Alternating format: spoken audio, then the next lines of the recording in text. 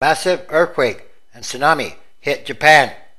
A magnitude 8.9 earthquake, the biggest in modern Japanese history, has hit the island nation's eastern coast on Friday afternoon, unleashing a 23-foot tsunami that swept boats, cars, buildings, and tons of debris miles inland, and prompting a nuclear emergency. Hours later, the tsunami reached Hawaii, with initial reports citing some damage. Warnings blanketed the Pacific, putting areas on alert as far away as South America, Canada, Alaska, and the entire U.S. West Coast, where some moored boats were damaged. Reportedly, the harbor in Crescent City, California, has been destroyed.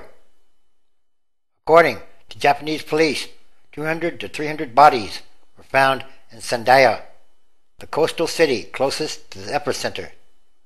Another 137 people were confirmed killed, with hundreds missing. At least 600 people were injured. TV footage taken from a military plane showed fires engulfing a large waterfront area in northeastern Japan. Houses and other buildings were ablaze across large areas of land. According to reports, police told the Kyoto News Agency that a passenger train with an unknown number of people aboard was missing in one coastal area. The government ordered 3,000 residents near a nuclear power plant in Onohama to evacuate because the plant's cooling system failed and pressure inside the reactor is rising. The reactor's core remained hot even after a shutdown, and officials said they would release some slightly radioactive vapor to ease the pressure. The plant is 170 miles northeast of Tokyo. The Defense Ministry dispatched dozens of troops trained to deal with chemical disaster to the plant in case of a radiation leak. Major damage in broad areas. Overall, dozens of cities and villages along a 1,300-mile stretch of coastline were shaken by violent tremors that reached as far away as Tokyo, hundreds of miles from the epicenter. The earthquake has caused major damage in broad areas in northern Japan, the Prime Minister said. And even for a country used to earthquakes, this one was of horrific proportions because of the tsunami that crashed ashore, swallowing everything in its path as it surged several miles inland before retreating. The apocalyptic images of surging water broadcast by Japanese TV networks resembled scenes from a Hollywood disaster movie. Large fishing boats and other sea vessels rode high waves into the cities, slamming against overpasses or scraping under them and snapping power lines along the way. Upturned and partially submerged vehicles were seen bobbing in the water. Ships anchored in ports crashed against each other. The highways to the worst-hit coastal areas were severely damaged, and communications, including telephone lines, were snapped. Train services in northeastern Japan and Tokyo, which normally serve at least 10 million people a day, were also suspended, leaving untold numbers stranded in stations or roaming the streets. Tokyo's Narita Airport was closed indefinitely. More than 4 million buildings were without power in Tokyo and its suburbs, the NHK news agency said. Around Sendai, waves of muddy waters flowed over farmland, carrying buildings, some on fire, inland as cars attempted to drive away. The airport was flooded with cars, trucks, buses, and thick mud deposited over its runways.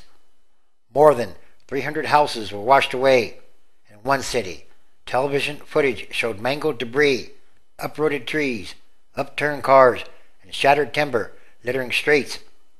The tsunami roared over embankments, washing everything in its path inland before reversing directions and carrying the cars, homes, and other debris out to sea. Flames shot from some of the houses, probably because of burst gas pipes.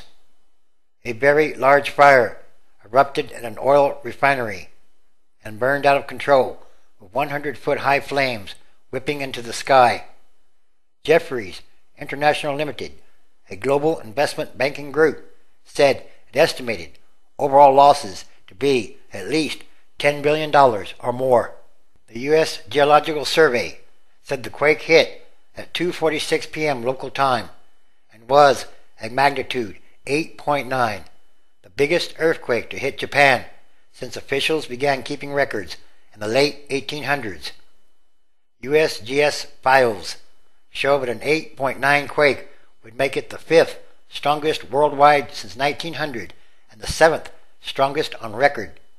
The quake struck at a depth of 6 miles, about 80 miles off the eastern coast, the agency said.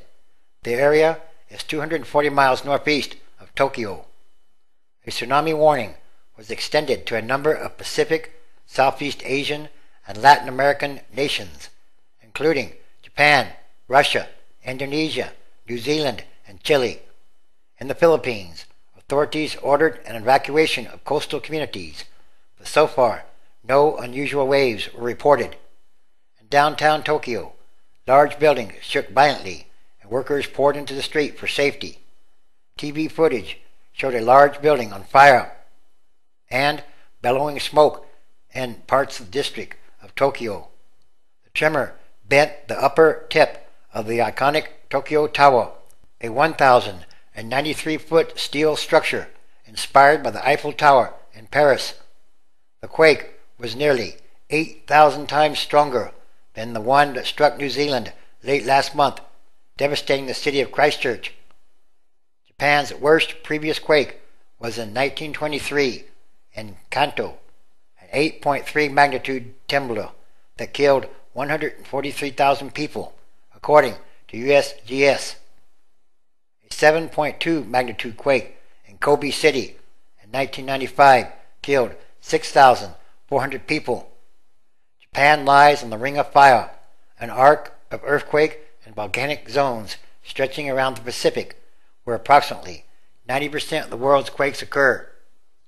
And yes, this was a massive earthquake, one of the biggest earthquakes in the history of the world. And this is another sign of the times, the end times, transition days, which is a continuing day-by-day process of extraordinary changes happening all around the world. Luke chapter 21, verse 10. Then Jesus said, Nation shall rise against nation, and kingdom against kingdom. 11. And great earthquakes shall be in diverse places, and famines, and pestilences, and fearful sights and great signs shall there be from heaven. Revelation chapter 11, verse 13. And the same hour was there a great earthquake, and the 10th part of the city fell, and in the earthquake were slain of humans 7,000, and the remnant were frightened, and gave glory to the God of heaven. 14. The second woe is past, and, behold, the third woe comes quickly. 15. And the seventh angel sounded, and there were great voices in heaven, saying, The kingdoms and nations of this world are becoming the nations of our Lord and of his Christ, and he shall reign forever and ever. Luke chapter 21, verse 34. And take heed to yourselves, and lest at any time your hearts be overcharged with partying and drunkenness and cares of this life, and so that day come upon you unawares. 35. For as a snare shall it come on all them that dwell on the face of the whole earth. 36. Watch ye therefore, and always pray, that ye may be accounted worthy to escape all these things that are coming to pass, and to stand before the Son of Man. Yes, it's happening. It's happening now. It's time for all prophecy to be fulfilled. The fourth angel comes quickly.